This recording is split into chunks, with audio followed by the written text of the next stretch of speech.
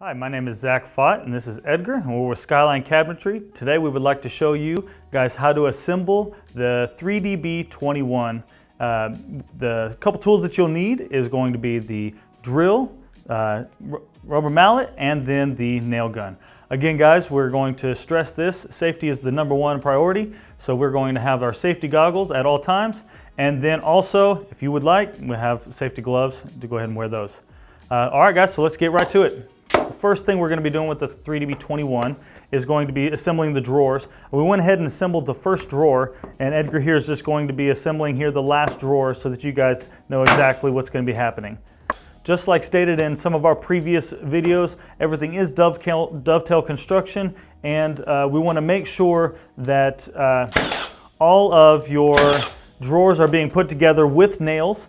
Otherwise, everything will fall apart when you are opening and closing the drawers. So next is Edgar's going to be putting on the fasteners, which is what the rails of your drawers will be connecting to. And so these will also be put together by our panhead screws, which is the exact same screw that you'll be putting together all of the L brackets with. Last step of the drawer is going to be the bumpers, which is what causes the drawer to close softly against the face of the frame. Now that all three of the drawers are assembled, we're going to move on to what's next. We're going to grab the face frame of the 3DB21 and we're going to move on to the L brackets. L brackets again are going to be facing the groove of the frame so that we can make sure everything is going to fit in nice and good. All right, as Edgar is doing the last of the L brackets, we're going to be moving on to the side walls of the 3DB21.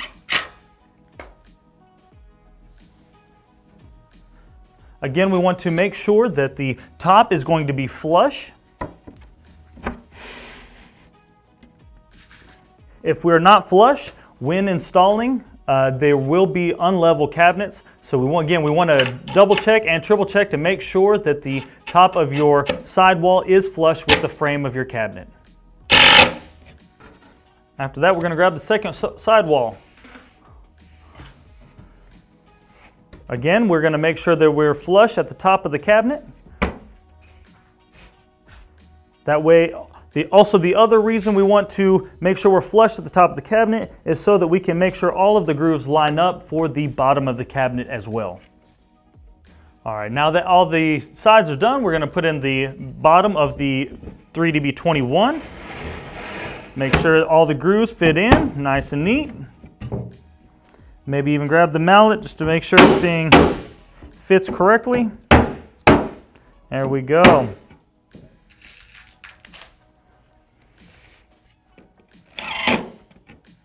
All right, now that the bottom of the 3DB21 is installed, we're going to grab the back panel of the actual cabinet.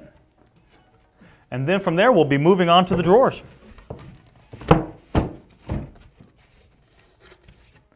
Again, we want to make sure that everything is flush at the top because we want everything to be nice and level at installation. One of the last things we're going to be doing on the back of this cabinet is installing the black sheetrock type screws. All right, and now that the back panel is finished, the very last step before we move on to the drawers is going to be the toe kick. Again, this will be held on with the nail gun, but again, we want to make sure that both sides are nice and flush.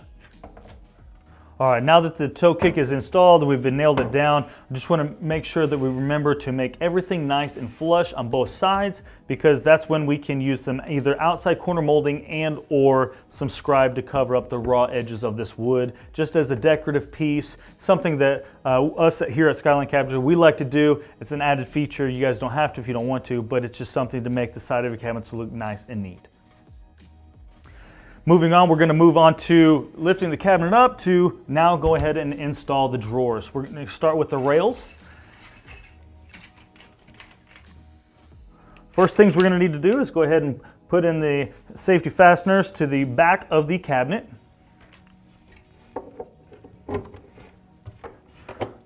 As Edgar's doing that, I'm going to talk a little bit about the fastener, which is where we put the rails, connect the rails to the fastener. and that is going to be if the wall is out of plumb or unlevel a little bit, we can move the drawer rails around so that the cabinet and the drawers will shut square to the face of the frame. If not, what we'll do is, if we don't need to move them around, what we'll do is we'll add an extra screw because we have extra product that always comes with it. And we will put a screw right in the middle of this once we have everything lined up nice and neat. Put the two lines together and we will screw this, the piece that shifts back and forth, we will put a screw right in the middle of that so that it will stay straight. All right, now that we got the fasteners put in, we're going to slide the rails into the back of the fasteners. They slide right in. And there's going to be about 4 different holes. We want to make sure to put it in the very last hole here on the railing because we got the screws that will then sit flush with the rail. We want to make sure that the screws, you're using the right screw because we don't want to make the screw head stick out and scratch the side of your drawers.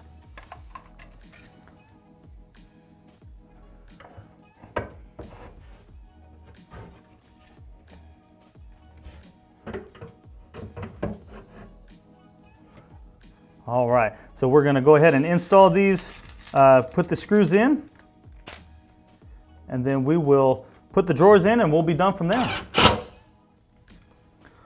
All right, now that all 3 of those are done, we're going to go ahead and open up the rails, set the drawer right on top, connect it to the fasteners, and then the drawer will be installed.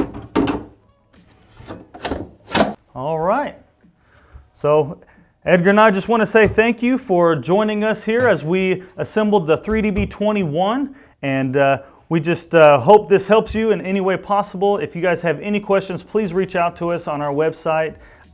There'll be an email address there or on this video. Please do not hesitate. We'd love to help you out in any way we can. Thank you guys. Have a great day.